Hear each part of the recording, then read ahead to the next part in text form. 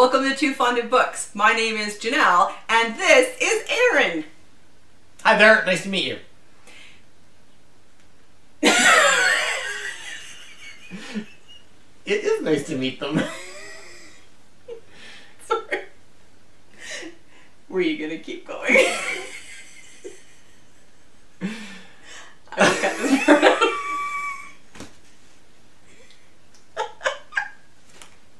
Okay, I'm going now.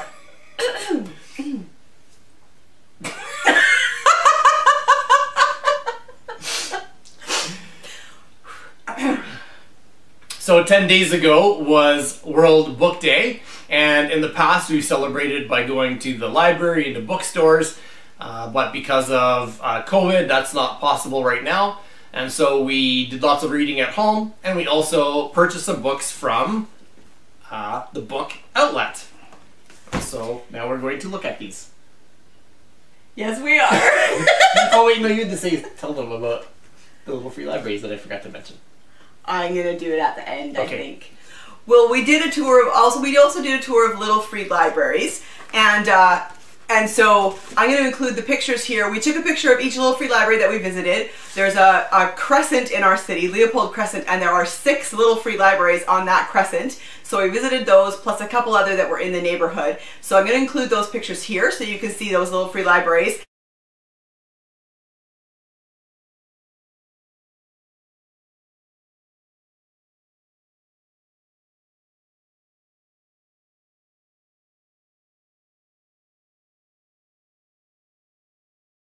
And then I'm going to show you what I got. I only got 2 books.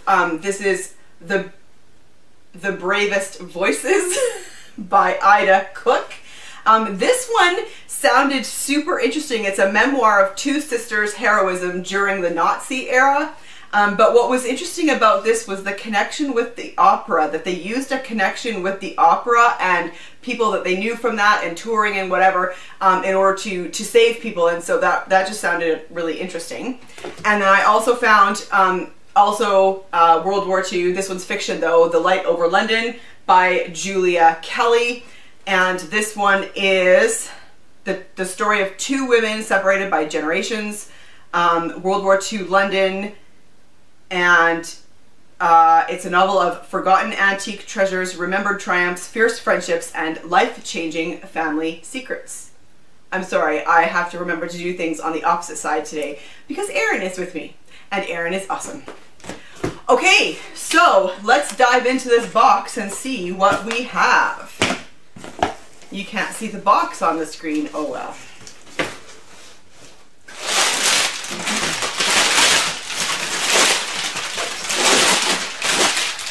A box of paper.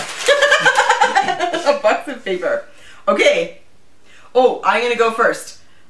I got Murder, She Read, the Quotable Miss Marple. So I just thought that looked so cute. So it's all just quotes by Miss Marple. Here's one from The Murder at the Vicarage. I know that in books it is always the most unlikely person, but I never find that rule applies in real life. Ooh. Alright, my turn? Go ahead. Alright, I got Slow Burn.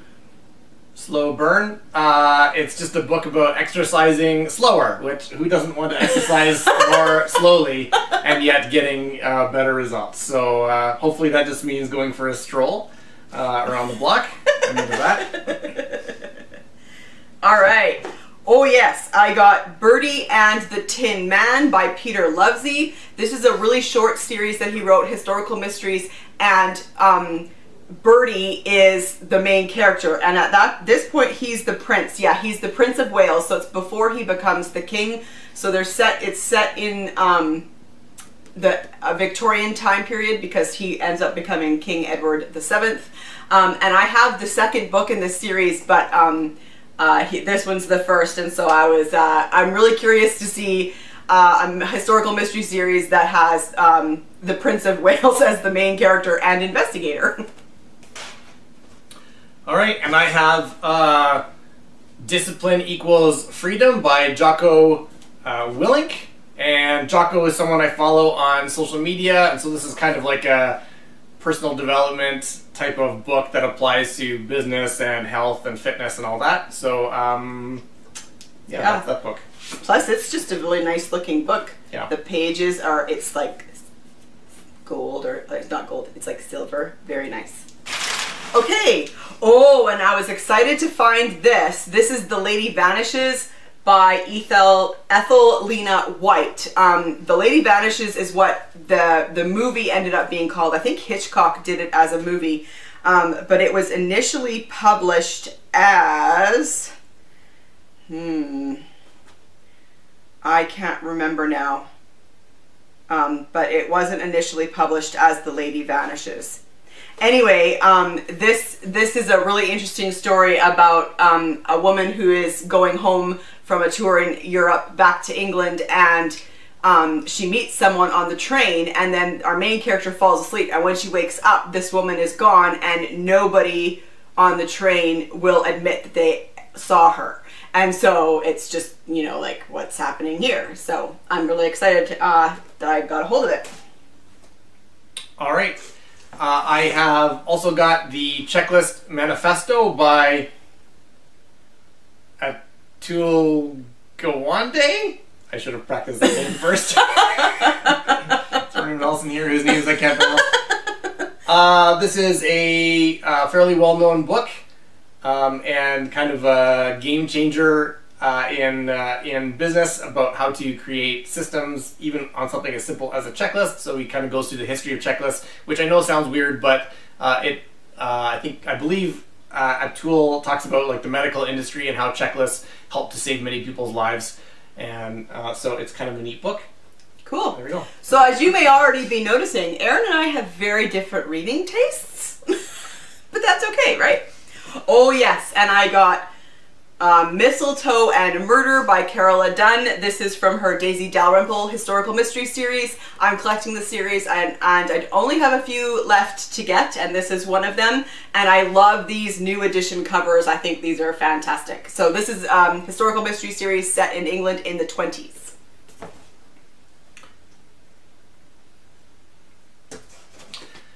All right, and this is Competitive Strategy by Michael Porter. I took a class. It was kind of like for my MBA. I went to Zurich and took a class there that was kind of taught online and with a local teacher. Plus we watched some Michael Porter classes. He's a Harvard professor, and so this book is one of two books. He also wrote Competitive Advantage, which I own, and these books kind of led to my MBA thesis, which turned into my book about sales funnels, and so it kind of changed my life. And so that class in Zurich and this book and Michael Porter himself and just his teaching style were all very influential to me and everything I do in business. So happy to finally get my hands on that book. Cool beans. It is cool beans.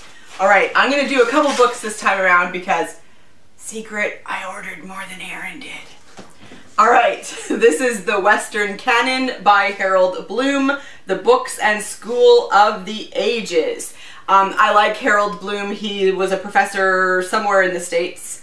But this one is infused with a love of learning, compelling in its arguments for a unifying written culture. It argues eloquently and brilliantly against the politicization of literature and presents a guide to the great works and essential writers of the ages. The Western Canon, Harold Bloom's book, much discussed and praised in publications, blah, blah, blah, offers a dazzling display of erudition mixed with passion. So yeah, that just sounded cool. And then I also got my own copy of Marilla of Green Gables by Sarah McCoy. This was the book that did not win the World Book Day book battle, but that's okay. I still love it, and I'm glad to have a copy of it myself because I'm totally planning to reread it. My turn? Yep. All right. This book by Brandon Webb is called Mastering Fear, a Navy SEAL's Guide. And I don't know anything about the book, but the people on the back who kind of praise it are people I recognize and admire. And it reminded me a little bit of David Goggins' book, I can't remember what it's called. I think he only wrote one book anyway. But he was like a Navy SEAL kind of guy who learned to like overcome challenges and became sort of rewrote the story of his life. And so anyway, it kind of reminded me of that, so I wanted to check it out. Okay, and so, I have Conan Doyle for the Defense by Margalit Fox. How Sherlock Holmes' creator turned real-life detective and freed a man wrongly imprisoned for murder. So this is true crime. That just sounded super cool. And then I also got, Singapore Sapphire by A.M. Stuart. This is a historical mystery set in, I believe, 1910 in Singapore. I've read this and the other in the series and quite enjoyed it. And it's a book I know I'll want to reread. So when I saw it, for cheap on Book Outlet, I snatched it up. All right, Deep Work by Cal Newport is a book I've wanted to read for a long time, and Cal Newport's whole thing is in business. Lots of people focus on productivity and trying to get more done, but Cal's approach is more about getting ultra focused on a project, and that you can get more done and more effective work by getting kind of like this deep amount of intense concentration when you're working. Cool. All right. Now this is a book I had never heard of, but I am interested in the Titanic and the events surrounding that. So this is called A Night to Remember by Walter Lord, the classic account of the final hours of the Titanic. And so I believe that this was published not immediately after, but close to. It was first published in 1955, and it remains the definitive classic tale of the sinking of the Titanic. So yeah, that just sounded really interesting. I'd never heard of it before, but yeah, there you go, the Titanic. All right, and this book by Benjamin Graham, The Intelligent Investor. It is, well, as the subtitle indicates, the definitive book in value investing. It's the book that Warren Buffett swears by. It's been on my list to purchase for a long time, but sometimes it's hard to buy, sometimes it's super expensive, so the stars aligned and I was able to get my hands on this book. Okay, and the last two are mine. This is Ken Follett's Night Over Water. This was, historical. September 1939, England is at war with Nazi Germany. In Southampton, the world's most luxurious airliner, the legendary Pan Am Clipper, takes off for its final flight to neutral America. Aboard are the cream of society and the dregs of humanity, all fleeing the war for reasons of their own, shadowed by a danger they do not know exists and headed straight into a storm of violence, intrigue, and betrayal. So yeah, who doesn't love a little story about intrigue and betrayal? I'm going to start a booktube channel called The Cream of Society and the Dregs of Humanity. Watch for it. I'd watch that. Okay, and then the final book, and this was one that I heard about from Becca at Hicks Picks Books. This is Dorothy and Jack by Gina Dalfonzo, The Transforming Friendship of Dorothy L. Sayers and C.S. Lewis, which just sounded really interesting to me. The funny thing is I'm like pretty familiar with both of those writers, but I never made the connection in my mind that they were contemporaries and that they may have known each other. And so I just thought that this sounded really interesting. What happens when we push past the surface and allow real, grounded, mutually challenging, and edifying friendships to develop? We need only look at the little-known friendship between eminent Christian thinkers Dorothy L. Sayers and C.S. Lewis to find out. Born out of a fan letter that celebrated mystery novelist Sayers' work, Sayers wrote to Lewis as his star was just beginning to rise. This friendship between a married woman and a longtime bachelor developed over years of correspondence as the two discovered their mutual admiration of each other's writing, thinking, and faith. So yeah, it just sounded kind of interesting. So there you have it. That was our World Book Day Book Outlet Book Haul. So thanks for joining us. Thank you, Aaron, for guest starring on my fabulous channel. Thank you for letting me guest star. Yeah.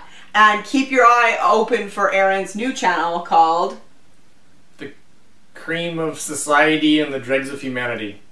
Sounds good. Alright, thanks, and I'll see you for another video soon. Bye.